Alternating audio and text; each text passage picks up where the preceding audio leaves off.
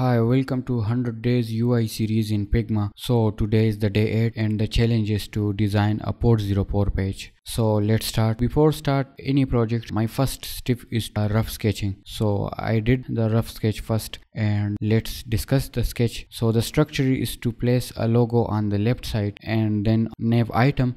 On the right side we will place CTA call to action button, and here is h1 title, big title, and then we will place a few line text like a paragraph, maybe 2 to 3 lines, and then a CTA button. And on the right side we will place a port 04 related illustration which I have already downloaded from prepic, and we will use it. So if you also want to use the free illustration, so you can visit to the prepic site and find 404 illustration. Okay, so the next thing is to create color palette. So I have already created a color palette. Okay, so first we need to add this color palette to our local style. So select the color palette and click on these 4 circles, click add, and we'll call this purple. The next color will be pink.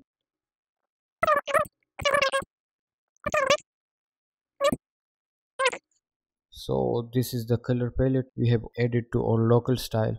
Okay, now let's select the sketch and copy this and go to the design page. It's a good practice to organize in pages, so it can be easy for developer or anyone who can work on this file, so he can easily find your assets. So this is the mood board, wireframe related and inspiration research related items, so we will place all here. And in the design we will place the real design item, like if we can start from low fidelity and then high fidelity. And also the last page is for the components. There is any component we are going to use, so the master component we will place it here. Let's start the designing the page. First we need to select frame tool. On the right side in the preset panel, let's select desktop, and inside the desktop presets let's select MacBook Air, and let's place it here and rename it.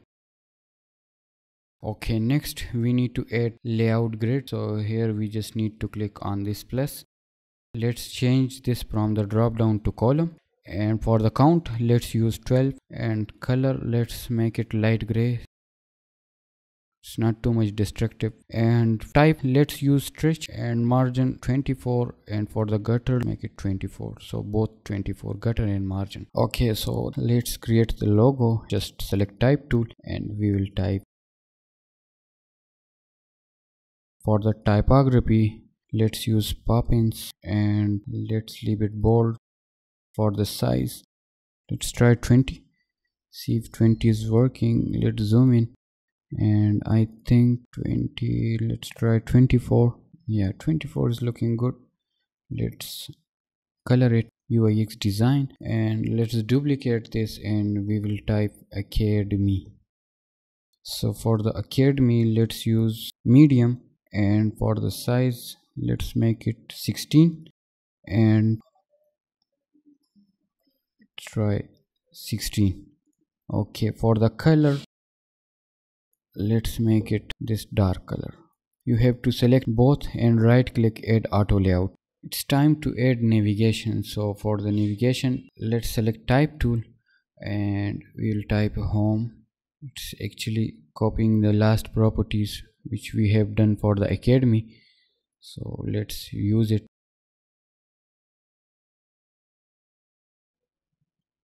Let's select these and right click add auto layout. For the home let's select and make it bold, and for the color let's use dark, and these colors should be the same dark color. Okay, now let's select line tool or maybe rectangle tool and just draw a rectangle with the same width, and let's make it 4. Apply the gradient, something like this. Let's make it 100% round.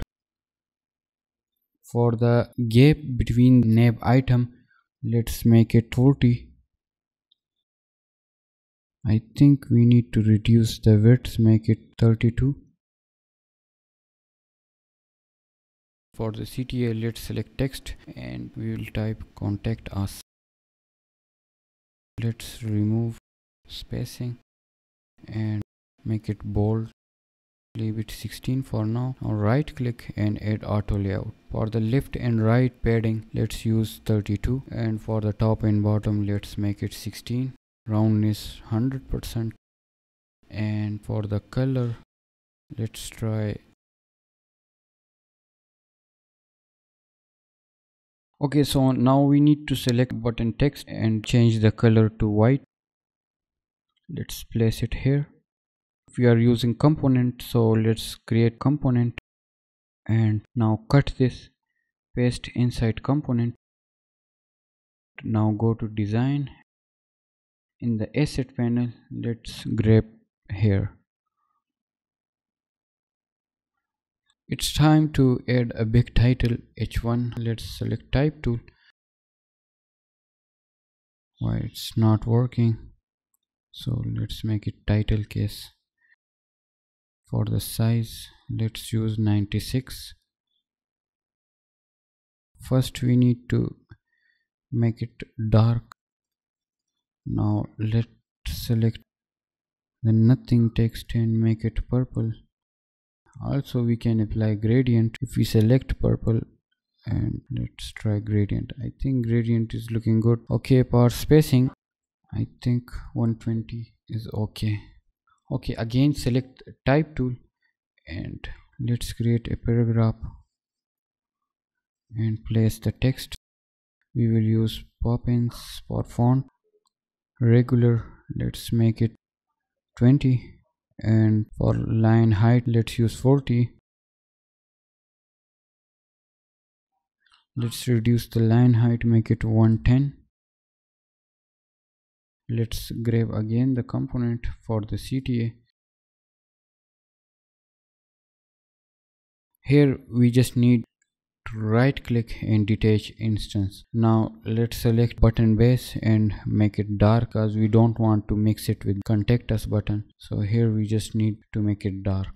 Let's select all these three items, right click and add auto layout.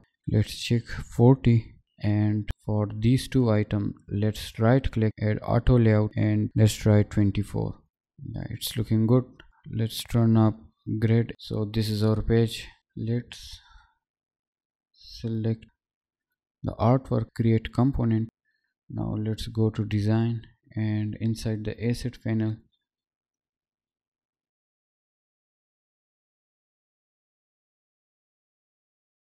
okay, now select illustration and press K key, and let's try. I think it's very small, and let's use this. Let's turn on grid and place it here. Let's bring this one too. Let's align these. Okay, so let's select pen tool. Let's draw a blob type shape. We can use plugin for this, but let's try to draw it manually. Let's make it this gradient, select it and send it to bake. Now let's copy this and paste it inside the frame. Now let's send it to bake, and let's edit the anchor point, and let's drop the opacity. Let's try 25%. Turn up grid. So this is our today challenge, which was 404 page design. Hope you like the video. If you like, please let me know in the comments. Also, if you are new to the channel, please make sure you subscribe the channel and support us. Thank you.